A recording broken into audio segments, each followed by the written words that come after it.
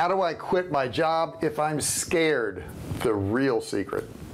Hey, have you wanted to quit your job but you're scared, you're worried? I mean, leaving the security of that place to go to work, of that paycheck, of knowing the rent's going to be paid, that's pretty frightening. And in this video I'm going to share with you how I quit my job and how you can quit yours and put you on the road to working for yourself. And we're starting right now.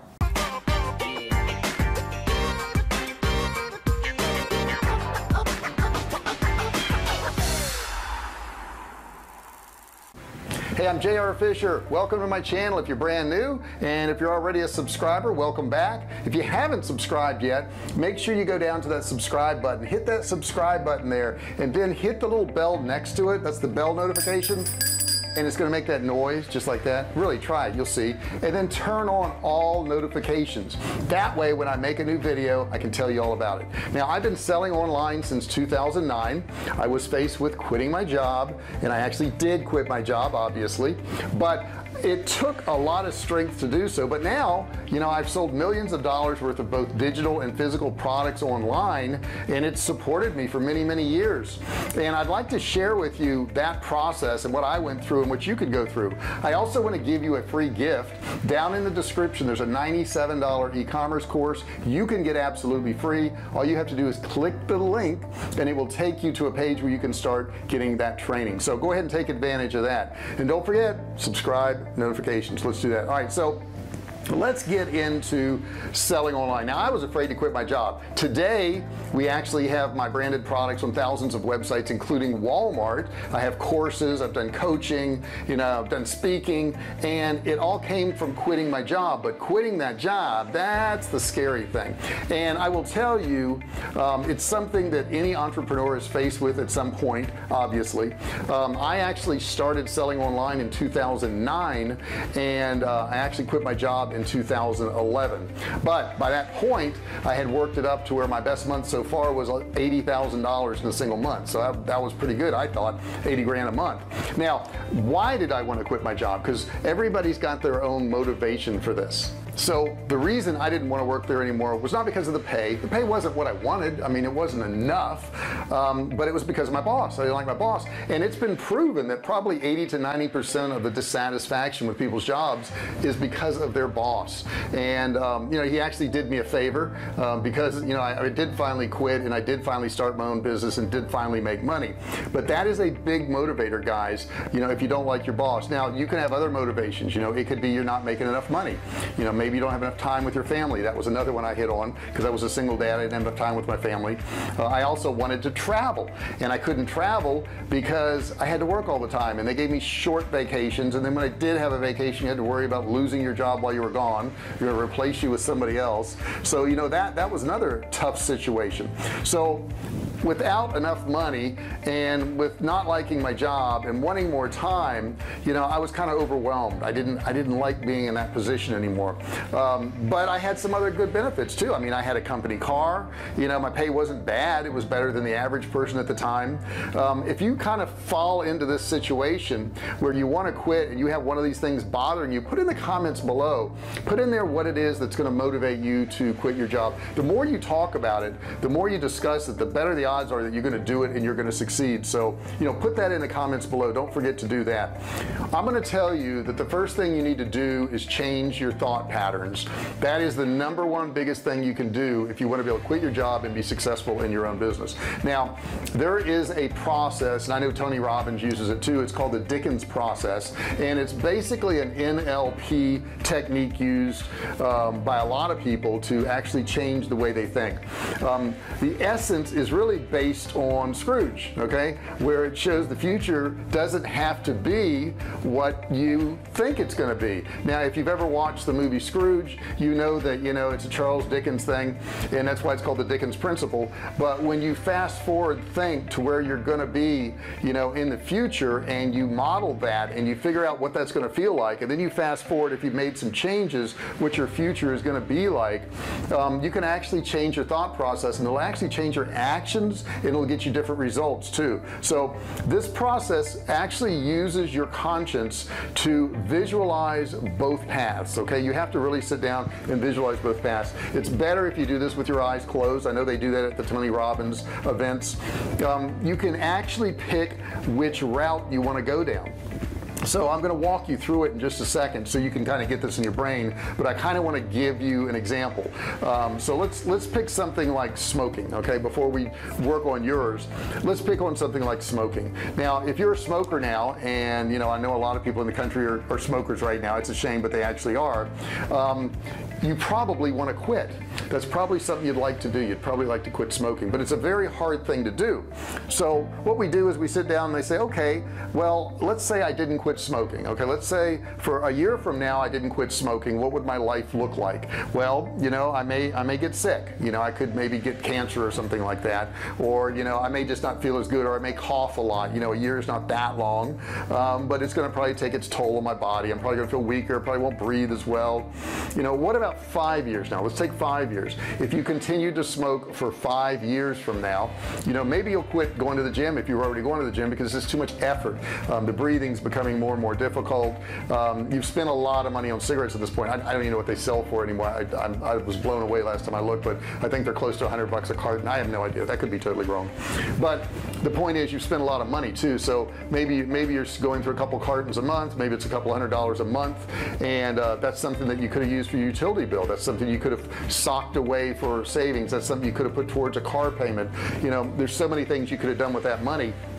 And after 5 years of that, all that money's gone and your health is worse. Okay, so let's go out 10 years from now, and let's say 10 years from now you do contract a disease. Let's say you get lung cancer. Okay, if you get lung cancer, they're going to give you 6 months to live. So what does that mean to you? Well, you've shortened your life obviously, but how does it affect everything around you? What does it do to the people around you? Well, now you've got to tell your kids, hey, I'm not going to be around for my grandkids. I'm not going to be able to see you get married. I'm not going to be able to see you, you know, graduate college. I'm not going to be there because I've got lung cancer now and I'm going to die. So that is the bad route. Okay, that's the route that you take, and you go, well, if I don't change this situation, that's where it's going to end up. Then you take the other route. You say, okay, I'm a smoker, but I'm going to quit. What will my life be like a year from now? And you say, well, a year from now, I don't know, maybe something bad happened. Maybe I gained a little bit of weight because I quit smoking, but I do feel better, and I can breathe better, and I didn't get a cold all year long. Normally I'll get 2 or 3 colds a year, but since I quit smoking, I didn't get a cold.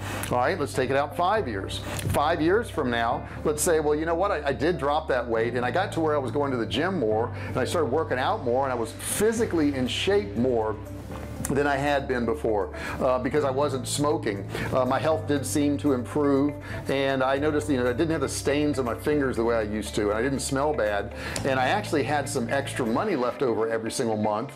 And you know, I started a business on the side. Let's say you did that with your money, okay, and I was able to invest in that business every month because I had that extra money left over from those cigarettes. And then take it out 10 years now, and 10 years from now, well, actually my business grew from that cigarette money I had, and now I was able to quit my job, and I was able to, you know, do what I want and travel. I've been able to see several countries, and it looks like I got a pretty bright future. So that is that Dickens process, looking at what's going to happen if you don't change it, what's going to happen if you do change it. Now what we want to do is we want to actually model that for your job. Okay, so let's say you're in a job now. Let's say you're making $50,000 a year, and you know, some of the desires and the wants you have are to, I want to travel, I want to spend more time with my family, I want to have a nicer car, I want to have a nicer house, I want to have nicer clothes, and I'm in this job making $50,000 a year. Right now it's not going to happen. You know, maybe I'll get a raise, maybe I can make some more money, but let's say I don't quit my job. Okay, I don't quit my job. A year from now, they don't fire me, but they don't give me a raise, and I'm still making $50,000 a year. So I can't do a lot of things I want. I don't really have time to exercise. I don't have time with my family. A lot of the things I want to see and do, I can't do because I'm only making this 50 grand. My wife actually had to pick up another job to help supplement. You know, one of my kids has now got a paper route, and you know, he's paying for some of his own clothes and stuff because I just don't have enough money. So that's what can happen in that period of time. Now let's take it out to 10 years. 10 years from now, let's say, well, you know, I didn't quite make it to 10 years because at year 7 they actually fired me from my job and I had to go look for another job, and I found another job, but it was even making less money than I had made before. Things are tighter now. We actually had to downsize. I had to sell my nicer car and I had to get a cheaper one, and we now live in an apartment. So that's what happens if you don't quit your job. Okay, now you may have gotten a raise along the way, maybe you did, maybe you got a little bit more money, maybe the bad things didn't happen, but bottom line is your life didn't exactly skyrocket. Now let's say you did quit your job and you started a business. This is where people get scared. If I quit my job and I start a business, it could fail, and that's all you think about. So get that out of your mind. First off, that's the first thing we would do, is get that out of your mind. We want to think about the good things that could happen. Okay, so if I quit my job and I start this business, and this is what I was faced with, if I quit my job and I start this business, what could happen that's good? Well, maybe I could build up this business, you know, in a year from now, maybe I could actually replace my income from my job, and maybe I'm making 60 or 70,000 a year, so my income goes up a little bit, you know, not a tremendous amount, but more. But you know, I feel better because I'm now more relaxed. I don't have to listen to somebody else tell me what to do anymore. I can actually go to work when I want. Sometimes I work in the evenings, sometimes I work on the weekends. You know, if my kids have an event at school, I'm able to attend it almost any time, because whatever time I take for that event, I then take that time I didn't work and I put into work later on. So you're there for all the events now, which is kind of nice. And that was the first year. Year 5, what happens at year 5? Your business actually grows. Okay, you're able to pay off all your debts, you're able to get a nice car, you're able to, you know, travel a little bit. Maybe you even went overseas, maybe you saw a foreign country that you've never seen before. That's what happened in 5 years. Then at 10 years, what happened?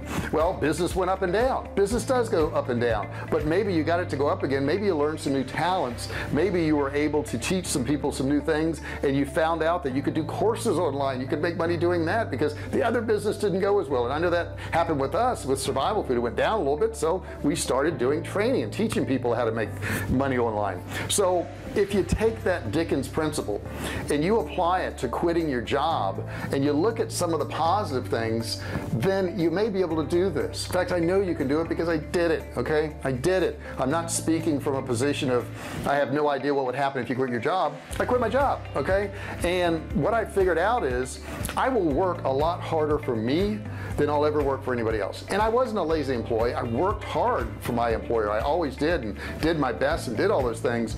But the bottom line is, when I'm working for me, it's a whole different story. And when things get a little edgy or I don't have enough money for me, I'm gonna work all the time. I'm gonna work 7 days a week. I'm gonna work in the evening. You know, it's been said, an entrepreneur, the definition of an entrepreneur is somebody who'll work 80 hours a week for themselves to keep from having to work 40 hours a week for somebody else. There's something to be said for that. But yeah, we put in a lot of hours online. That's very true. However, we have a lot of freedoms, we have a lot of liberties, we have a lot of chances to meet new people and see new things, and that's basically what life is about. It's about experiences. It's not really about money, though, you know, we've generated millions of dollars online, and that's great. It's not just about that, though. It's about all the new people I've met, all the places I've been able to go to, the time I've been able to spend with my kids and now my grandkids, because I'm getting older. But bottom line is, my life is different. If I want to go out and have dinner with friends, I go out and have dinner with friends. I don't have to ask anybody if it's okay. I know that I'm allowed to do that because I set my own schedule.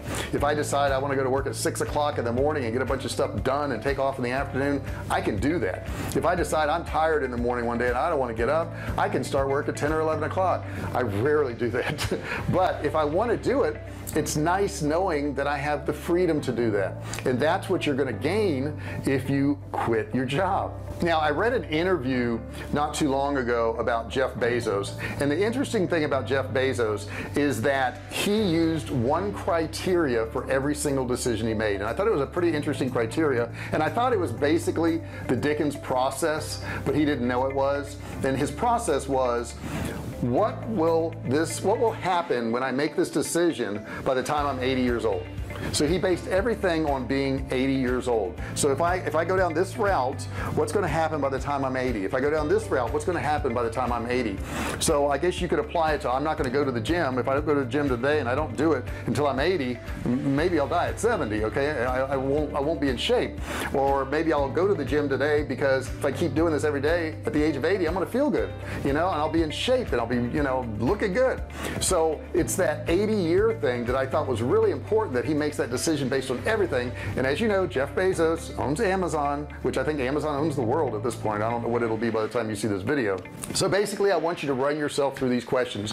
What would be the cost of limiting beliefs to you right now? What are those things costing you? What are those bad habits costing you right now?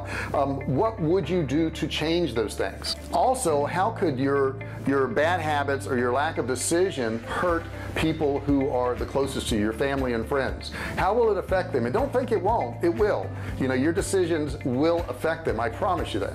Once you make these decisions, what effect will it have in your future business life? Okay, what will happen there? What could you earn? What could you do? What could you accomplish? So now I want you to think about all of your new empowering patterns and beliefs. You know, what are those things? You know, how will you evolve as a person? You know, if you stay in that same job for 40 years, you're probably going to be the same person. If you get out of your comfort zone and try something new, you're probably going to learn new things. You're going to become a different person. And that's really what life is about, is evolving, because we are not born as the person we should become. We grow into the person we become as we work on ourselves, you know. And you got to really visualize this stuff. You know, when you're thinking about what the future is, you know, when I think of the future and I'm thinking about, well, taking a trip somewhere, I think about, you know, the people around me, you know, the cars around me, the noises, the smells. What are all these things going on around me? Because that makes that future pacing a whole lot more realistic if I can do that. So that's really all you need to do, guys. You can change your life. You can do these things. Grab my course. It's a free e-commerce course. It's just below on this video here. Absolutely free. Don't forget to subscribe. Don't forget to turn on notifications. Right?